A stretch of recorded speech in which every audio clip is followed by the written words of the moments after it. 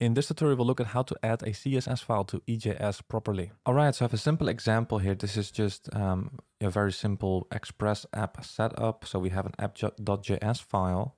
So here it's importing a bunch of stuff. The important part here is that we're instantiating an Express app, and here we're setting the views, right? And actually I'm using EJS in this example, so this should be EJS. And so now let's say we have an EJS file, and here we want to link properly to an external style sheet. So in Express, you're going to have a public folder for your static assets. Those can be images, JavaScript files, JavaScript, or style sheet. So what you would do in your EJS file is you can just write link, press tab, and this should be a style sheet. Now the important part here is the correct path to that style sheet. Let's say that we have this CSS file here, right? You don't need to use style tags or anything in here, right? So here we can just link to this, but how do you properly link to this style sheet here? So in Express, what we're gonna do is we're going to configure that all static assets are in the public folder. So then here we need to link to it from the perspective of the public folder. So / go into style sheets,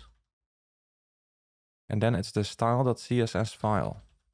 Right, so this is how you properly link to it. Now, this is not enough because now we also need to configure the app to use the public folder as like the starting point of finding the static asset. So you need this line of code. So we're gonna say app use, and then you need to use express.static, and it needs to be the absolute path to here. So it's actually a little bit cumbersome to write. I always found it a little bit confusing, but you need to use path.join. Now path itself is actually also something that we are importing here, right? So make sure you're also importing to path here, require path. So then in here, bear with me because it's a bit confusing. We're gonna write 2 underscores, their name, and then public, right, as a string. So make sure you include this line of code in your Express app so that Express knows that all your static assets are in the public folder.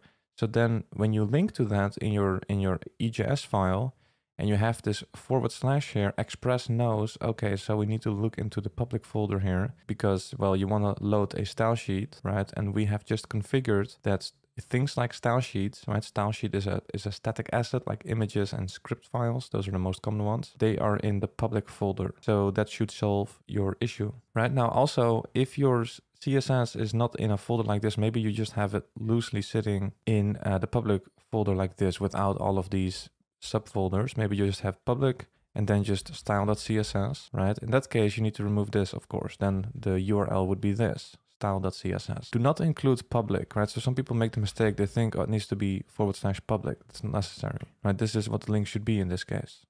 By the way, if this was helpful, I'd really appreciate it if you could like and subscribe. Also, check out my courses on CSS and JavaScript if you want to take those skills to an advanced level. Because in there, we will build some beautiful real-world projects from scratch so you can see how everything fits together and really master CSS or JavaScript. And I will also release other courses soon like React and Node.js. So if you want to be notified, then make sure you are subscribed to the email newsletter. You can find the link in the description. Thanks for watching, and I hope to see you soon.